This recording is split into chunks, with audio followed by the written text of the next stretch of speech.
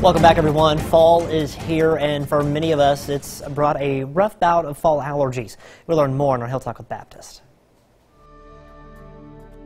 What causes seasonal allergies and who gets them? Hi, I'm Dr. Justin Garner. I'm part of the otolaryngology team at Baptist Memorial Hospital Golden Triangle. For many people, they find that fall has arrived and the blooms of spring and summer have faded, but they're still sneezing and sniffling. Fall allergy triggers are different, but they can cause just as many symptoms as you have in spring and summer.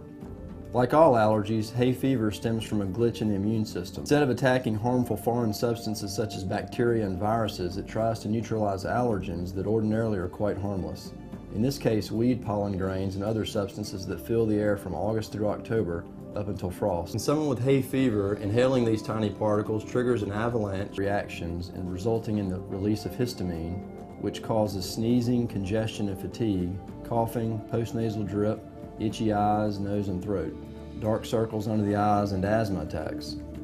Many plant varieties can cause hay fever, but the many varieties of ragweed that grow in North America are the biggest threat.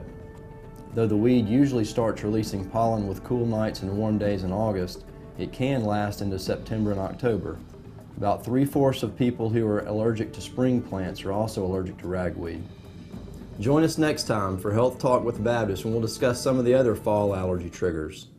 Mail your topic suggestions to healthtalk@wcbi.com. Health Talk has been brought to you by Baptist Memorial Hospital Golden Triangle.